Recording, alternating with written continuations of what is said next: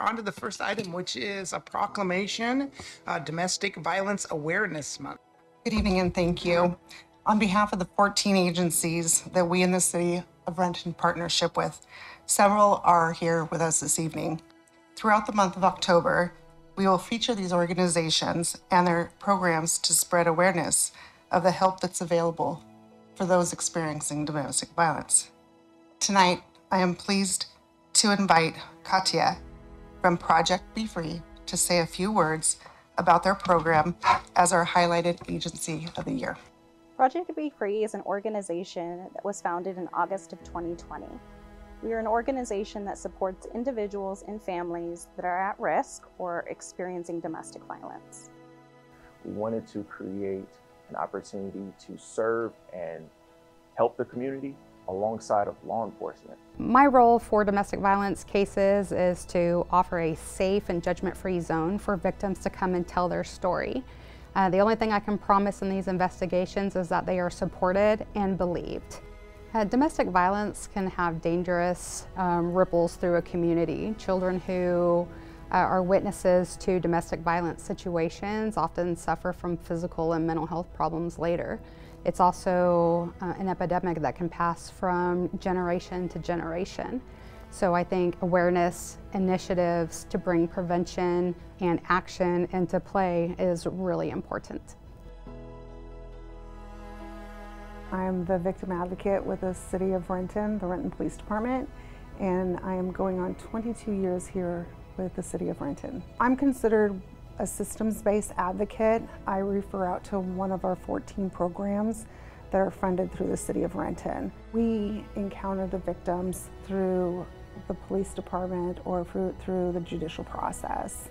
I can offer them safety planning, resources for housing, for financial assistance. I also help them through the judicial process, providing them with court dates and times. I work very closely with the prosecutor's office and their team so that the victim, if they want to communicate with the city prosecutor, I can link them to the city prosecutor. So the City of Renton takes exception and pride into offering services for victims of domestic violence. And them knowing that they are not alone and have resources gives them a sense of empowerment. So other than being supported and believed, I think putting some power back into their court will help them through this process and maybe prevent domestic violence from happening in the future. Project Be Free has two main programs that support our community members.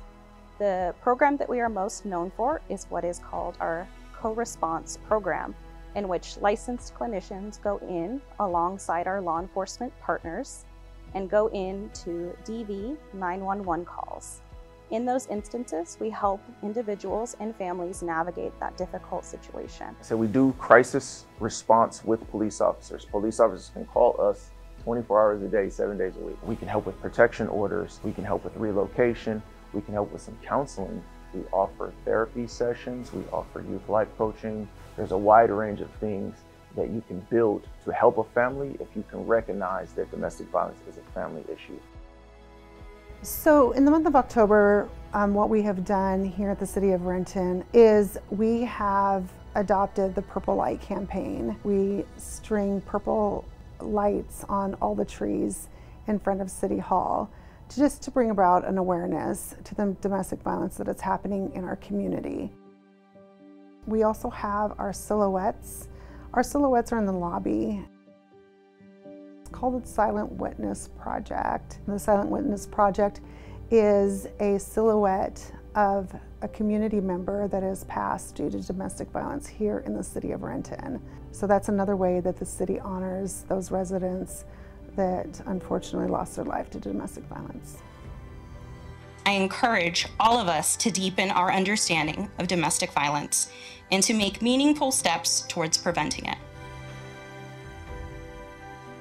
I think that the victims will feel that the City of Renton detectives, especially those who work domestic violence cases, are supportive and trying to keep their safety in mind.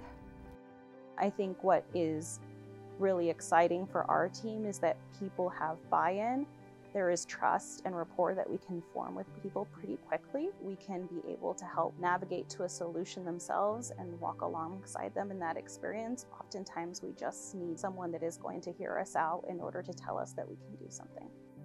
Let us not only raise awareness, but also be the change that ensures a world free from violence. Thank you.